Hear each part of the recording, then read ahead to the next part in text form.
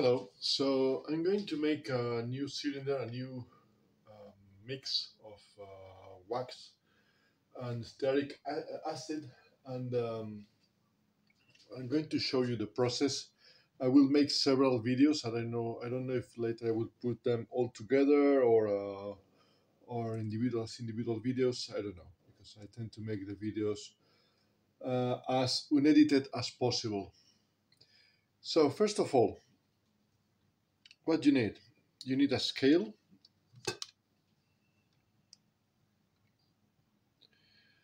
You need to know how much wax you need for a cylinder. So it's almost 150 grams.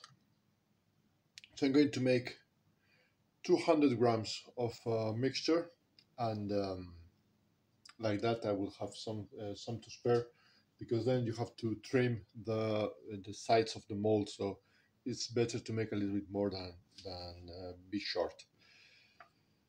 So I'm going to make a mixture that is I'm going to make 200 grams, so I will put 140 grams of 74 degrees paraffin, and then I will add 60 grams of stearic acid. This stuff. This thing, I have it in a double bag because it stinks. It's horrible, the smell. So that will give me a 30%, 70-30% ratio of wax and stearic acid. So what do you need for melt the stearic acid and wax? Stearic acid, in this case, it melts about 75 degrees. So I'm going to melt first the stearic acid, and then I will raise the temperature and add the wax. Okay. So first I'm going to measure 60 grams of stearic acid.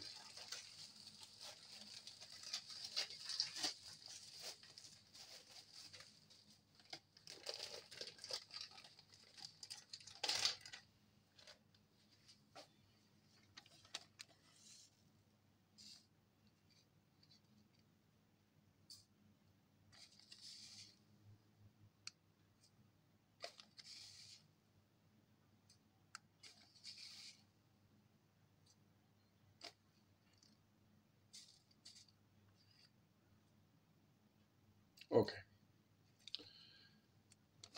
So let me pause the video because I have to heat the double boiler, and then we'll come back to you. As you see, the double boiler is big bowl with a small one with a grid.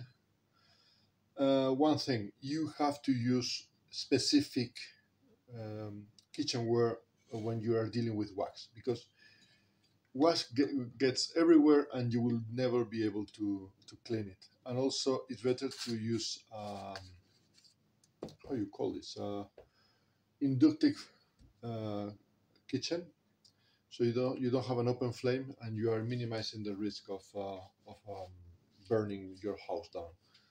Then you always need to put the lid and always have a thermometer that is here,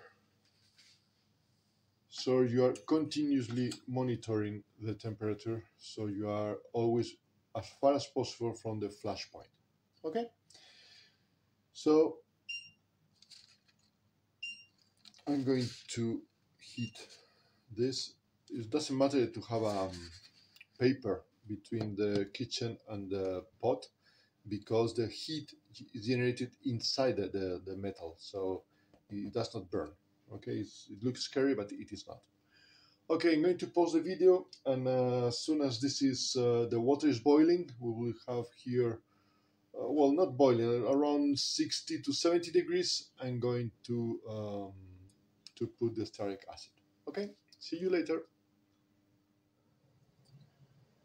Here we are again. I'm at 65 degrees, so I don't need much more heat here. I have lowered the fire. the temperature, sorry. Let's add the stearic acid.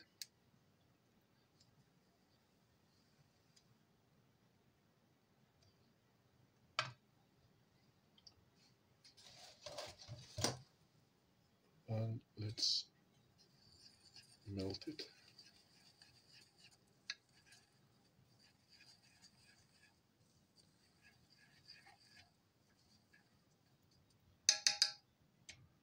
Okay, very well.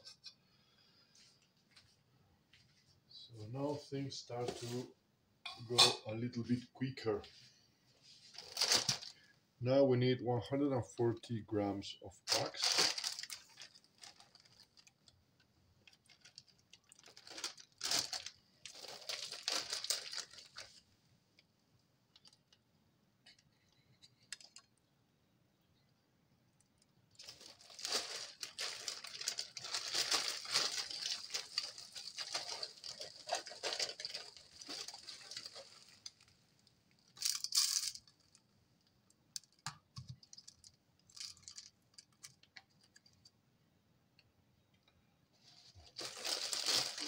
Go as fast as possible.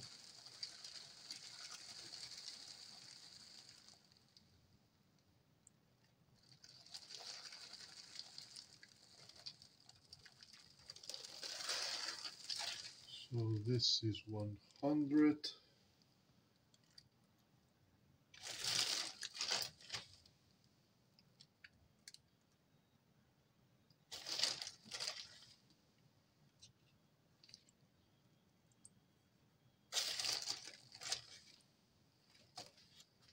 Okay.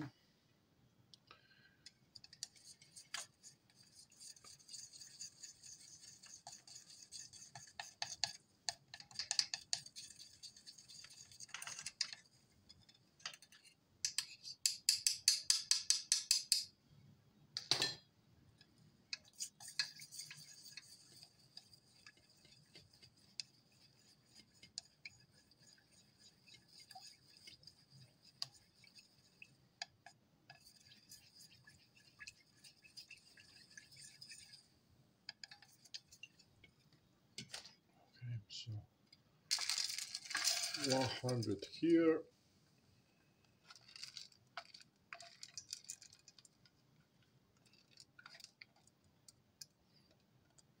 And I need to add 40 more grams.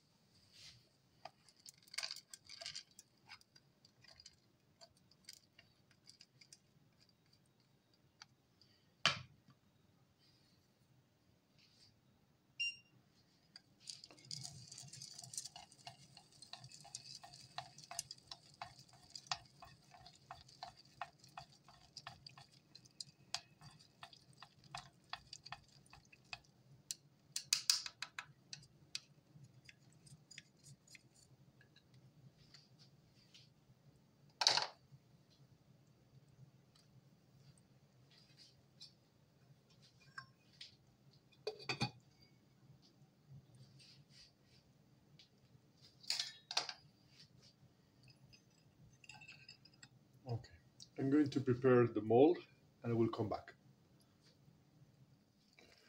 So here we are again.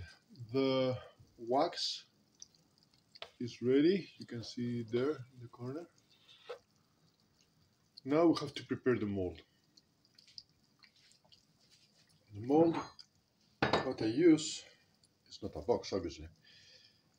I use a box to, in case something is spilled, the wax will be inside the box, so I will not make a big mess. So I have to put some oil so the wax does not stick to the mold. And I remove it until it's almost dry, because if not, the surface is not perfect. So this comes here. Then I have a core that is lined with a very thin paper, a wax paper, okay?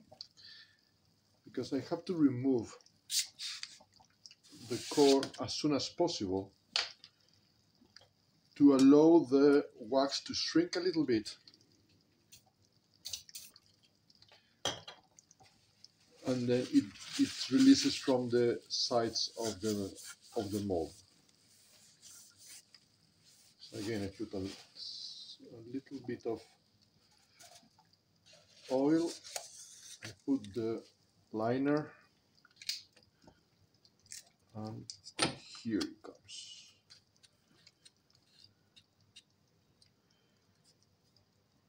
Okay.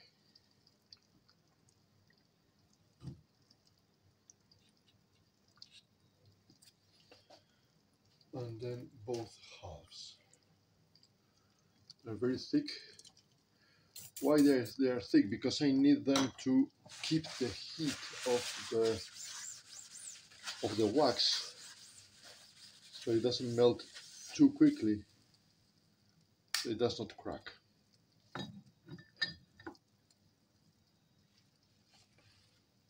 Here.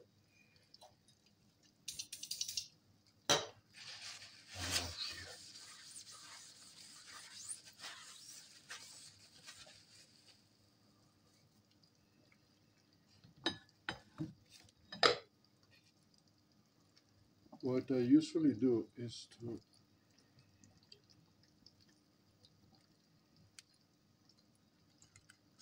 bend this a little bit to make easy the pouring, like that. Okay, and I have to put a brace.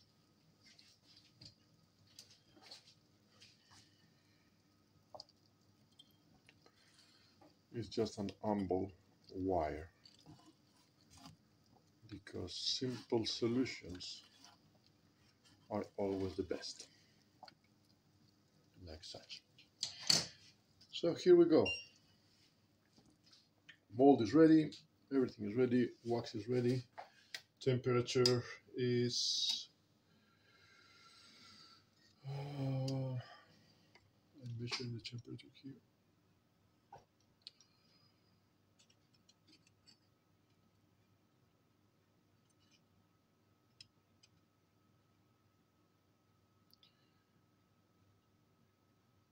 $50, $60.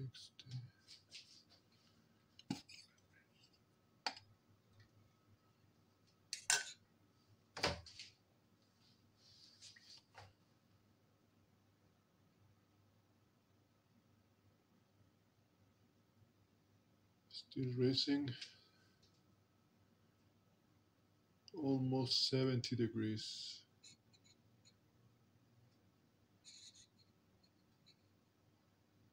70.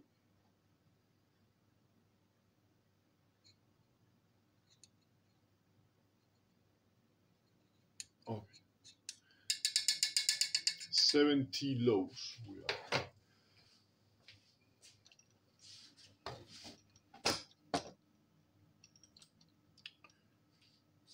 Sorry for the shaking.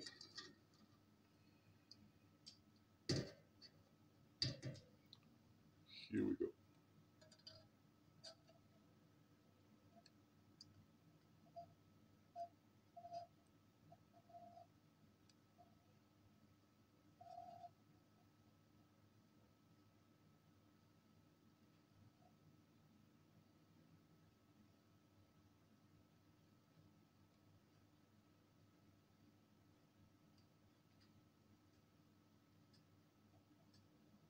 Okay.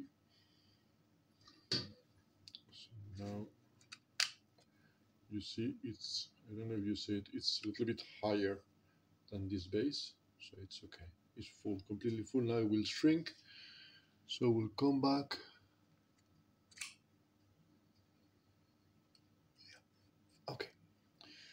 So now I have to be a little bit patient to let it cool, and I will come back in about half an hour to 45 minutes.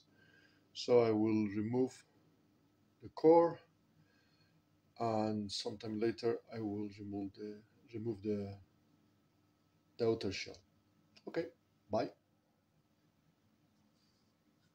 Here we go again. I had a little problem with the camera of the phone.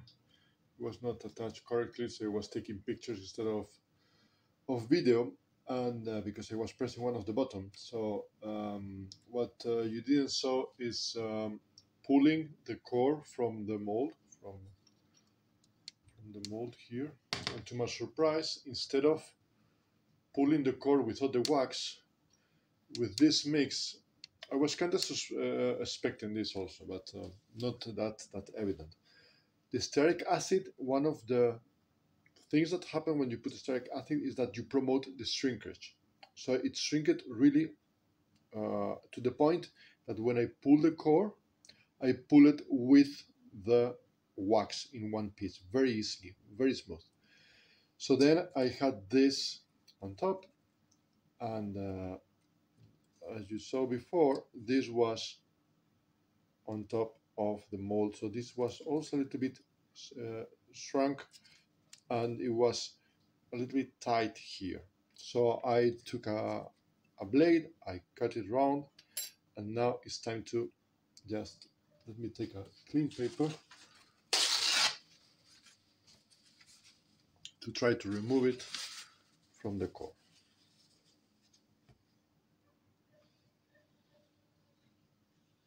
Like that. Okay. What I have now is the core. It is still a little bit warm. I didn't wait as much as I told you, 45 minutes, because I just checked it, and this mix cools much faster than the wax with the colophony. So now what I have to do is to remove the inner paper. I don't expect to be a big problem.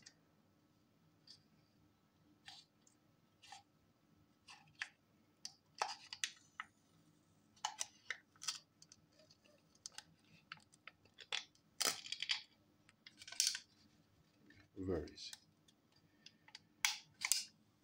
Piece of cake.